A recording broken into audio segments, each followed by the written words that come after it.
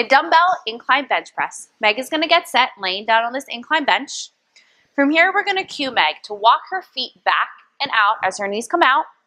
And she's going to have her whole foot digging into the floor. And we're going to cue Meg to think about pushing that floor away from her.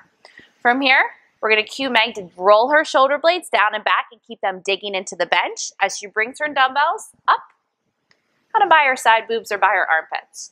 From here, while maintaining tension throughout her body, she's going to drive those dumbbells all the way straight up. She's going to hit them together, and when she's doing that, we're going to make sure that our athlete's shoulder blades are still down into that bench. She's going to bring them all the way down to the start position and then right back up again.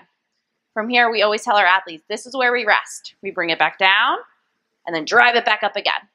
Give us one more, Meg. Push. Beautiful.